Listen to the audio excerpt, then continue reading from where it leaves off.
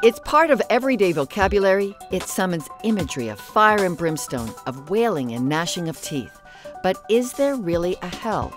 In a moment, meet the maker of Hellbound, a film that singes a few theological feathers in pursuit of eternal answers. What if those Christians are all right? No? You never worry about that? Never worried about that.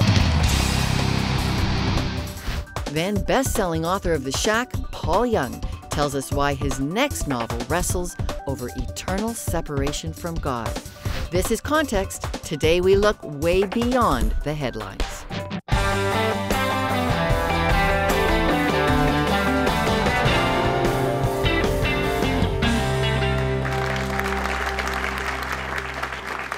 Well, our first guest is the writer and director of a new documentary entitled Hellbound, which poses the question, does hell exist? Who goes there and why? Kevin Miller joins us now from Saskatoon. Hi, Kevin. Hi, Lorna. Hey, Kevin, it is a very thought-provoking documentary with many interviews, many locations. Why did you want to get us talking about hell? Well, you know, it actually started out as quite a personal project for me. I hadn't really, thought through, how political this topic could really be. But it really began back in the fall of 2008. I edited a book on this topic, and I'm a Christian, and I, have, of course, when I came to faith when I was 9 years old, hell was part of the picture, and it's something I think that's always been percolating underneath my faith. And I edited a book for a guy named Brad Jersak called Her Gates Will Never Be Shut that opened me up to this really interesting historical conversation about the doctrine. Looking at all the different terms in the Bible that are typically translated as hell and looking at the various interpretive traditions. So I found this so fascinating, I really just wanted to make a film that would share some of this information. And it just so happened that as I began working on developing the film in early 2011, suddenly it became a very hot issue in the United States with the publication of Rob Bell's book, Love Wins.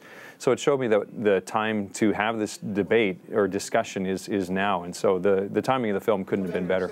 Well, I felt you were a universalist, that everybody wins at the end. What the film says and what I believe are two very different things. And I think what we're ultimately arguing for in the film is not a specific position as it is really a way of holding beliefs, and that, really no matter what you believe about hell, I think the most important thing is what kind of a person does your theology lead you to become? What kind of a civilization do we build based on our theology? Because we're always building our world based on these ultimate beliefs or worldviews. And so what we're really calling the audience to in the end of the film is to, I think at the most we're calling them to is an openness to at least consider.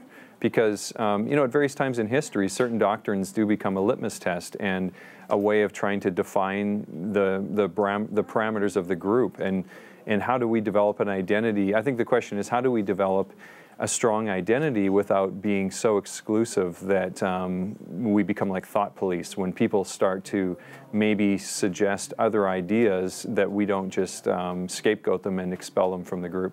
Is this really a movie about helping us think also about what choice am I making about God?